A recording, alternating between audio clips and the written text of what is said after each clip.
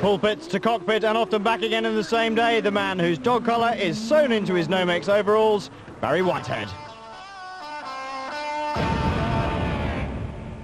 Motorsport and God, does it sit well together? If you want a theological explanation, I would argue that all the world is the concern of God, and therefore presumably that must include motorsport. But that's not why I got into it. I mean, I got into it because, I don't know, like everybody else, I suppose. At the age of 8, I was taking my father's lawnmower apart. I got a motorbike.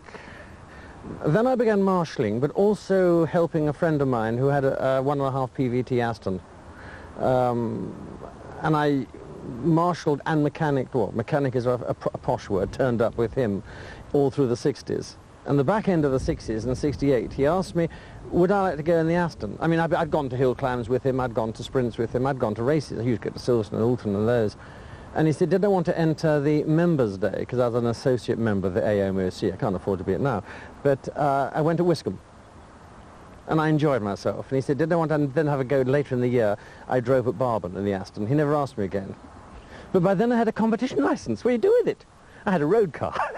And in those days, there were classes for absolutely bog-standard road cars. OK, so I put a decent cam in it and bigger carburettors and that sort of stuff. It was a BMC 1100 Estate. Not a clever car. I enjoyed it. I had more fun with that car, 1.5 years. Then I started building my own. And of course you're sitting in one of your own now. Yes. Does it give you great pleasure to have always built your own cars? It's a love-hate relationship. When I look at it on the scales and see the weight of it, I think, why on earth am I so stupid as to try and build my own? All my cars are engineered like blacksmiths or plumbers' work.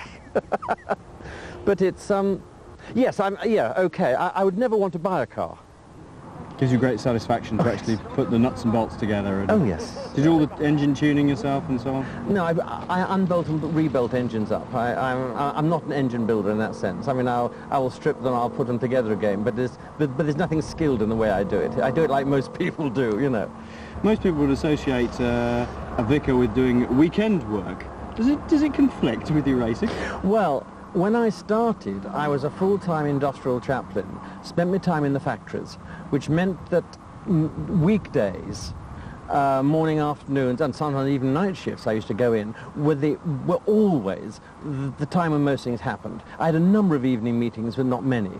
But weekends tended to be free. Okay, so I took services, like any clergy who aren't attached to a church do on a Sunday morning.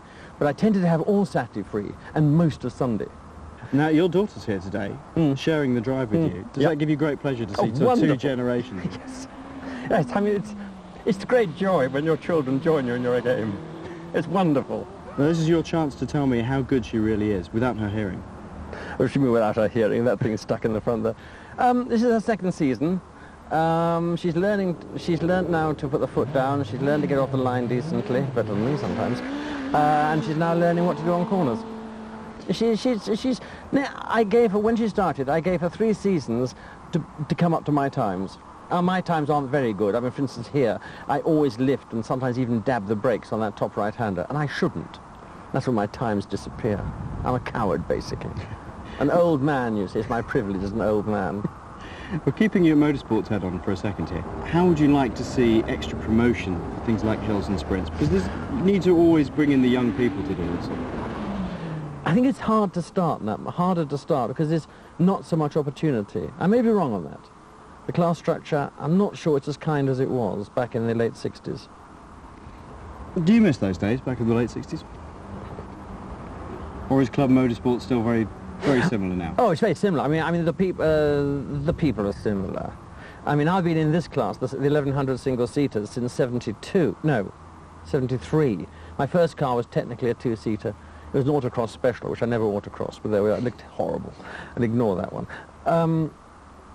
But I've been in this class since 72 or 73. That's the 1100 single-seaters. But it's the same class, the same sort of people, the same approach, you know. And I mean, the odd thing with our game, and maybe it is in other forms of motorsport too, there are people who go circuiting say it's much less common.